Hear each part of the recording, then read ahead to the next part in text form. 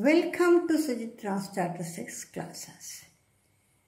If T is an unbiased estimator of theta, T square is a biased estimator of theta square. But if T is a consistent estimator of theta, then T square is also a consistent estimator of theta square. If T is an unbiased estimator of theta, we know that E of T equal to theta, and we want to show that E of T square not equal to theta square. That is, we want to show that T square is a biased estimator of theta square. For showing E of T square not equal to theta square, let us write variance of T, which is equal to expectation of T square minus expectation of T whole square. We know that variance of T is always greater than 0. Therefore, E of T square minus E of T whole square is greater than 0. That is, E of T square minus theta square greater than 0, since E of T is equal to theta. That is, E of T square is greater than theta square. That is, E of T square not equal to theta square. Therefore, T square is a biased estimator of theta square. So, the first part is proved. Now, we are moving to the second part.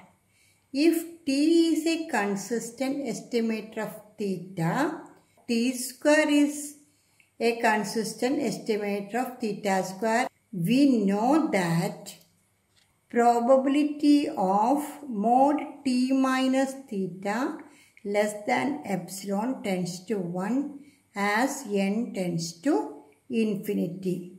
Or we can write this as limit n tends to infinity, probability of mod T minus theta less than epsilon tends to 1. That is, limit n tends to infinity. Let us remove this modulus sign. So, we will get P of minus epsilon less than T minus theta less than epsilon tends to 1. Add theta to all these three functions. Then we will get limit n tends to infinity, probability of minus epsilon plus theta less than T less than epsilon plus theta tends to 1. That is, limit n tends to infinity, probability of theta minus epsilon less than T less than theta plus epsilon tends to 1. Squaring all the terms under the probability, we will get limit n tends to infinity, probability of theta minus epsilon whole square less than T square less than theta plus epsilon whole square tends to 1. That is, n tends to infinity, probability of expand this theta square minus 2 theta epsilon plus epsilon square less than T square less than theta square plus 2 theta epsilon plus epsilon square tends to 1. We are going to prove that T square is a consistent estimator of theta square. So, we need to prove that limit n tends to infinity P of mod T square minus theta square less than epsilon tends to 1. For proving this result, we are going to subtract theta square within the bracket. So we will get limit n tends to infinity p of minus 2 theta epsilon plus epsilon square. That is, when we are subtracting theta square from this one, we will get minus 2 theta epsilon plus epsilon square less than t square minus theta square less than 2 theta epsilon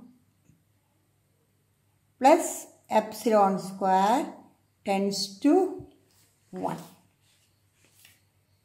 If t square is a consistent estimate of theta square, we know that we can rewrite that as p of mod t square minus theta square less than epsilon or epsilon 1. Let us designate another smallest arbitrary number, say epsilon 1 tends to 1 as n tends to infinity.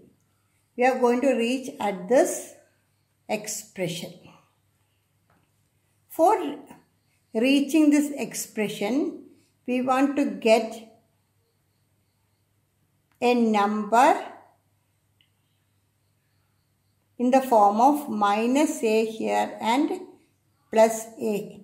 Then only we can write in this format. For getting that number, we are going to do some operation here. Minus 2 theta epsilon plus epsilon square is less than t square minus theta square. So, if you are subtracting a positive number from this minus 2 theta epsilon plus epsilon square, there won't be any change in this inequality. Therefore, minus 2 theta epsilon plus epsilon square minus 2 epsilon square. We are subtracting minus 2 epsilon square from this minus 2 theta epsilon plus epsilon square for our convenience less than t square minus theta square. That is, when we are taking a minus sign outside, we can rewrite this as 2 theta epsilon square minus 2 epsilon square is minus epsilon square. So, plus epsilon square less than t square minus theta square. Now, we are going to replace minus 2 theta epsilon plus epsilon square instead of minus 2 theta epsilon plus epsilon square. Therefore, limit n tends to infinity p of minus 2 theta epsilon plus epsilon square less than t square minus theta square less than 2 theta epsilon plus epsilon square tends to 1. So, this is in the form of p of minus a less than t less than a, which is equal to p of mod t less than or equal to a. So, let us rewrite this expression as limit n tends to infinity p of mod t square minus theta square less than 2 theta epsilon plus epsilon square tends to 1.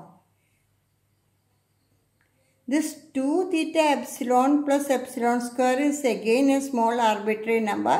Let us name that as epsilon 1. Therefore, limit n tends to infinity p of mod t square minus theta square less than epsilon 1 tends to 1. Therefore, this satisfies the condition for consistency. Therefore, t square is a consistent estimator of theta square. Thank you for watching this video.